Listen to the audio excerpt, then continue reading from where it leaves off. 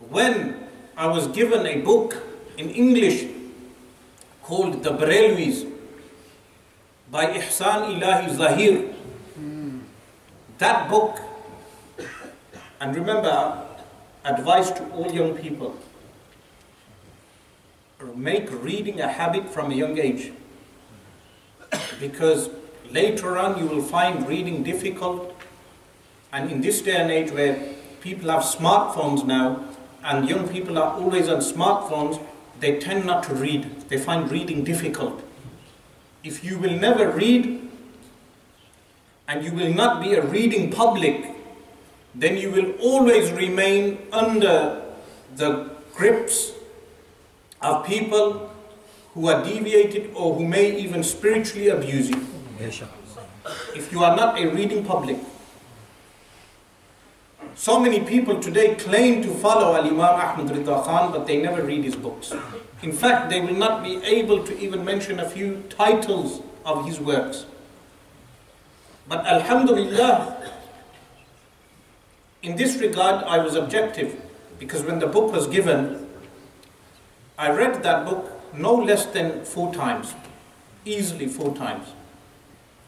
In that book, they had references regarding the biography of Imam Ahmed Rida Khan.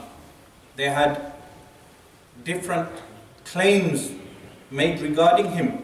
Being an objective individual, I asked around regarding the fatwa of Imam Ahmed Rida Khan. Someone borrowed me at that time 1 volume of the fatwa, which I was unable to read. I was unable to read the fatwa because the fatwa obviously is written for scholars. But having this conviction that this fatwa could only have been written by an alim, before making judgments regarding this alim, a person should read his works. Years later, the same people who gave me that work, I approached them and brought the subject up with them. But at that point, there were references to works. And the author of that book even made a mockery of certain works which were ascribed to Imam Ahmed Rida Khan, like Jaddul Mumtar. He said the Barelwis, they made fantastic claims regarding the works, written works of Imam Ahmed Rida Khan, works which he had not even written, like a commentary, a super commentary on the Hashia of Ibn Abidin, which is known as Jaddul Mumtar. At that point, that book was not published. Now that book is published in 7 volumes. Years later, the book was published, but the claims made in that work were that this book does not even exist. Now, around that time, some of the scholars in Pakistan, in Lahore, namely Mufti Abdul Qayyum Hazarvi rahimahullah ta'ala, was working on a new edition of the fatwa to simplify some of the contents of the fatwa, because the fatwa had passages from Farsi. You see how the fatwa were written, the verdict was, firstly, someone who speaks Urdu, there are levels of the qualification of speaking Urdu. If someone is from Lucknow, their Urdu will be, well, should be very good. Yes? Likewise in different parts of India. People from India, their Urdu will be better than people from Pakistan. But within regions of Pakistan, there will be people who do not even speak Urdu, or do not even understand Urdu in some cases. So the Urdu of Imam Ahmed Rida Khan rahimahullah ta'ala is a very difficult Urdu for someone who is not proficient in Urdu. The age which he lived in, which was, he was born after the 1850s, so in the Victorian times. In that time, scholarship was on a decline, but nevertheless, the level of scholarship then, compared to today, was very high. So, but when Imam Ahmed Rida Khan rahimahullah wrote his fatwa, the fatwa were written mainly in Urdu, but he would place the quotes from the Arabic works and Farsi works also. And this was left as it was. So when scholars would read that fatwa, any one of the fatwa. Fatawa is plural of fatwa. Whenever they would read that fatwa, they would be able to read. They were conversant in 3 languages, minimum. They knew Urdu, they knew Farsi, and they knew Arabic to a very good level. So, Mufti Abdul Qayyum Hazarwi, he simplified the fatawa and had the fatawa, some passages translated. So, that was not completed until after 2003. The full 30 volumes were not completed until 2003. So up to 2003, I only had up to volume 16 or 17 maybe. But an objective individual, what will they do? They will read the works for themselves. So when I had read works regarding Nasiruddin al-Albani, the Salafi, pseudo-Salafi scholar, or or Abdul Aziz bin Baz, their works, I also went and bought their works. So if you went into my library, you will find the works of Muhammad Nasiruddin al-Albani. Majority of his works I have, because at that time I was given a book, The Prophet's Prayer Described, sallallahu alaihi wasallam, which was translated by Usama Hassan. Now Usama Hassan now is the son of Suhaib Hassan. Now he's left their mainstream Salafism. He believes in evolution theory and a host of other things. Because the pseudo-Salafi movement makes a person move towards secularism. The extreme form of Sharia, the anthropomorphism, these were issues which I looked into later, but attaining the works of Nasiruddin al-Albani and reading them objectively, and buying the works of Imam Ahmed Rida Khan and reading them objectively was something that any true student of knowledge will do. In Damascus, in Maktabat to Dar al-Bayruti, which is a famous, in Halboni, in the area Halboni, they had a bookshop which would have some of the Arabic works of Imam Ahmed Rida Khan. So one of the first Arabic works I read was Imba'ul Hayy بأن كلامه المصون تبيان لكل شيء, which was a book which Imam Ahmed Rida Khan rahimahullah wrote on showing that Al-Quran al-Kareem, the Quran, has knowledge of everything. Book available in Arabic. So this was the first true introduction to Imam Ahmed Rida Khan rahimahullah. But then we return back to the works which he had written, like his Fatawa, and we analyze our situation today. And also to those who do not follow or read the works of Imam Ahmed Rida Khan, we agree to the extent that no Muslim can form a new sect. Because the only saved group is Ma ana alayhi wa ashabi, which means what? The Messenger of Allah sallallahu alaihi wasallam said, that which I am upon and my companions are upon, which is known as Ahl Sunnati wal Jama'ah. The people of the prophetic way and the congregation. So if we are to observe today, who are the people of the prophetic way and the congregation, a person who is objective would have to study the works of the theologians, the people of Ilmul Kalam. So is it true, the first question, that Imam Ahmed Rida Khan rahimahullah formed a new sect? Because this is a claim which people make, that he formed a new sect. And what we observe today, this claim would say, meaning from multiple innovations of Sufi groups today, they would say that Imam Ahmed Rida Khan rahimahullah is responsible for all these innovations.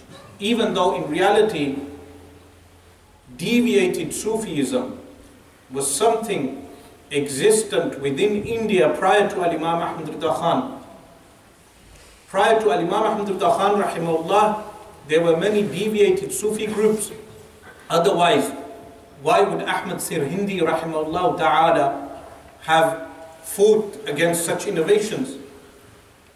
Why would have earlier scholars have fought against such innovations? And Imam Ahmed Rida Khan rahimahullah included deviated Sufis amongst one of the deviated sects in his works. But when a person analyzes groups today, they would say these are the followers of Imam Ahmed Rida Khan without resorting back to his works. Because the most many of them will know is his collection of poetry known as Hadaiq Bakhshish. Most people just know Hadaiq Bakhshish, meaning they read the poems and then they may even do commentary. Now recently there was a person who was the title Mufti who was commentating upon the Hadaiq Bakhshish, and he's regarding the verse of the Quran regarding Qaba Qawsain, which is regarding the proximity of the Messenger of Allah sallallahu alaihi wasallam, according to commentaries to Sayyidina Jibreel alayhi salam, but other commentaries have said this is regarding the divine vision, ru'ya. This Mufti, when commenting upon this poetry, he stands up in front of an audience and he says the commentary for this is that the closeness was such, the way two people meet, meaning the way two human beings meet, and he hugged another person and said, this is the meaning of the poetry. Now this, of course, does a great disservice to any scholar, a great disservice. If people do not know the basics of Islamic creed theology, then they can never understand a scholar like Imam Ahmed Rida Khan rahimahullah ta'ala. Of course, this is the result of blind faith, blind following in creed, which is impermissible. Blind following in creed, in aqidah, is impermissible. But so many people today will claim to follow Imam Ahmed Rida Khan, but they will not understand his works like Subhan al-Sabuh. The work Subhan al-Sabuh in volume 16 of Fatawa Ridawiyya. The full name of the Fatawa is Al-Ataya Al-Nabawiyya fil Fatawa Al-Ridawiyya, which is the prophetic gifts in the Ridawi verdicts. This is the name of the Fatawa, and we know the way Imam Ahmed Rida Khan rahimahullah would title the Fatawa was such that the title, the numerical value of the letters would add up to the year in which he wrote the book. So Subhan al-Sabuh is a work which Imam Ahmed Rida Khan rahimahullah ta'ala wrote on theology, one of his many works on theology, which was regarding the ascription of lying to Allah subhanahu wa ta'ala. This is a work on theology. But the time he lived in was a time where he faced political challenges, theological challenges, and social challenges. These were the three main challenges in his time. Abu Hassan al-Nadwi, his father was Abdul Hayy also. He wrote a book called Nuzhatul Khawatir, which is a biography of Indian ulama. But his biographies of certain people are biased, like his biography of Imam Ahmed Rida Khan. He says regarding Imam Ahmed Rida Khan, Rafa'a liwa at-takfir, that he raised the flag of declaring other people disbelievers.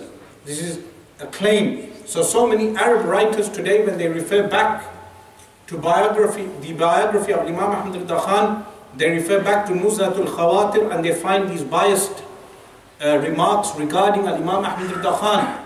The correct creed of Ahl Sunnah wal Jama'ah, the Ash'ari and the Maturidi schools, is that the divine power of Allah subhanahu wa ta'ala is not connected to impossibilities. Intrinsically not connected. Meaning, it is not a case that Allah can lie but chooses not to know. The divine power does not connect to lying.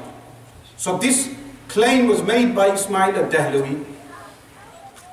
And this is why Imam Ahmed Rida Khan wrote the work Subhan al-Sabuh an Aybi Kidbin Maqbuh, that transcendent is the glorified one. Transcendent is the glorified one, meaning Allah. From what? From the fault of the bad attribute of what? Of lying. Mendacious attribute of lying. This attribute of lying, Allah subhanahu wa ta'ala is transcendent of that. Now one important thing to mention, not only for those who love Imam Ahmed Rida Khan, those who are neutral towards Imam Ahmed Rida Khan, and those who despise Imam Ahmed Rida Khan, is to resort back to his works and read the books for yourself. Especially those who claim to follow him. What books does he have? In the Fatawa firstly the Fatawa currently is 30 volumes, but there are different editions. There is an early edition which was 12 chunky volumes. And there is a new edition, 22 volumes. And the Fatawa is being translated currently in its entirety into Arabic also. I think 4 volumes have been completed to date. But when you return back to his Fatawa, you cannot say, and so many of our people think, that the works of Imam Ahmed Rida Khan are solely for the ulama, all of them are solely for the ulama. No. There are works which lay people can also read, but the problem is that we have kept, not me, but other people, they have kept their public at such a low level that they never encourage them to read. And if there is someone who becomes encouraged to read, they tell him these books you should not read, these are only books for the ulama. Even if they read the works of Imam Ahmed Rida Khan, they'll say, do not read these works, these are works for the ulama. Some of them, they will have a following of murids, meaning students. They will send their own children to study. But when the child of one of the murids, students, decides to go and study, they will discourage this, keeping the people ignorant. Why? Because when you keep them ignorant, they are easier to control. The more intelligent crowd you have, the more difficult the task of the scholar. Meaning the scholar then would have to read himself, because the people will ask difficult questions. Yes? So, reading is something that if our public does not go back to reading, then they will always be losing people to this tarnished image of Imam Ahmed Rida Khan rahimahullah ta'ala. The way people burnt the books of Imam Abu Hamid al-Ghazali, they burnt his books in Spain. Even recently, during the Syrian revolution, they burnt the books of Imam Muhammad Sa'id Ramadan al-Buti. They were burning the books. These scholars are not affected because they are in the graves. Shaykh Ramadan al-Buti is buried next to Sultan Salahuddin al-Ayyubi.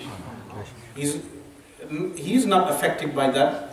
But as an obligation on us, do we not have an obligation to at least present the image of these ulama in the correct way? Absolutely. So the first step to this is by reading the works of these scholars ourselves. Now so many people years ago would say the works of Imam Ahmed Rida Khan are unavailable in English. Now we have those books in English. So many titles of Imam Ahmed Rida Khan are available in English, published in Bolton, so published in your home city. How many of you sat down and read those works cover to cover? Likewise, those who are able to read Urdu, then read the works in Urdu, and those who are able to read in Arabic, read those works in Arabic. But the mentality needs to be changed. So, going back to the works of Imam Ahmed Rida Khan, meaning reading them, even so many people who claim to be followers of Imam Ahmed Rida Khan or scholars, they will be unfamiliar of his works, totally unfamiliar. Some of them would not be even able to recite the titles of his books. You know, the Al-Alama Ata Muhammad Bandialwi rahimahullah said that if you want to tell if someone is learned, make them read the title of the books of Imam Ahmed Rida Khan. Meaning, because the titles, only a person who is conversant in classical Arabic would be able to make out what the title means. So going back to these works and reading them cover to cover, is the only way that these commemorations of Imam Ahmed Rida Khan will carry any meaning.